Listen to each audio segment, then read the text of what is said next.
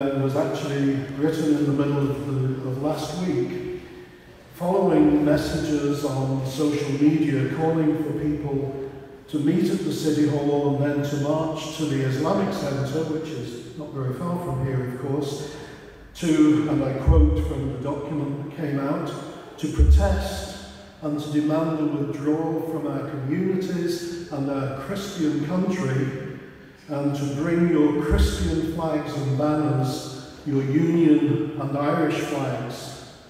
And this, of course, followed the awful Southport killings and the completely false claims that the perpetrator was a recent immigrant Muslim, followed then by right-wing rioting in parts of Britain, as we've seen. A counter-call was issued by some local politicians here and unions calling people to join a unity over diversity rally at City Hall yesterday lunchtime in support. And I attended this on behalf of the Northern Ireland Interfaith Forum. You'll have heard of, I'm sure, of some of the ugly scenes, although it started in a fairly light-hearted way. The scenes got worse during the afternoon as the protesters, the anti-immigration protesters, moved on and eventually attacked businesses again in this local area. And I heard people at that rally in the anti-immigrant crowd calling those of us who were standing with the anti-racism group, calling us as paedophiles. I'm not sure where that came from. And I saw what I thought was an unhappy association of Union flags and Irish tricolours, and also saw a white cross being waved, reminiscent of some of the Ku Klux Klan symbols.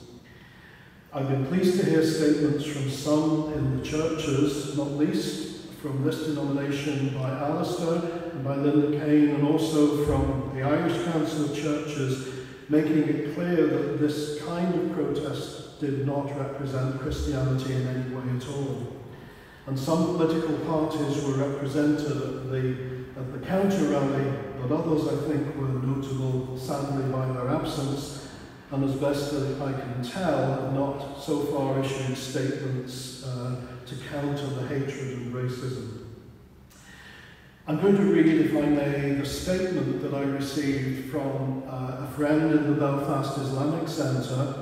The statement has now been endorsed by the Northern Ireland Interfaith Forum Executive, and we were asked to share it as widely as possible in the couple of days before yesterday's protest. So I read the statement. Over recent days, numerous calls for people to protest against Muslims in Belfast have been shared on social media. These calls rest on a familiar and completely false narrative that Christianity is under attack and that Muslims are a threat to our society rather than an integral part of it. The calls for people to protest and march in order to demand that Muslim members of our community leave the country are clearly and undisputably Islamophobic. We want to reassure the community that this hate is not endorsed by the majority of people here, but we speak out because we recognise the wider impact of hate speech and of recent attacks on Muslim and minority communities who feel vulnerable and threatened at this time. The reality is that none of us in Northern Ireland, regardless of our race or religion, are safe while Islamophobia, racism and hate speech are allowed to flourish online and spill into the streets. We commit ourselves, therefore, to challenging racism as we have done in the past through positive actions and public mobilisations.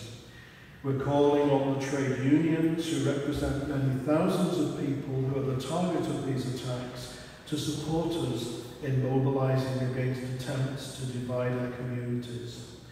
We also call on local political parties to urgently and unequivocally condemn as Islamophobia any calls for people to gather, protest, rally and march against Muslim members of our community, to unequivocally condemn as racist and Islamophobic any attacks on individuals and on places of worship.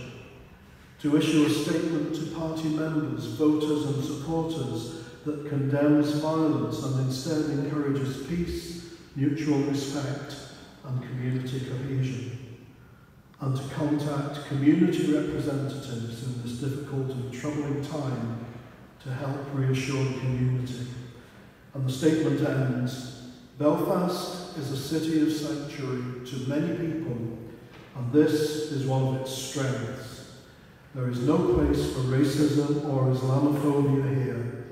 Any deliberate attempts to stoke tension, fear and hatred must be opposed firmly and urgently.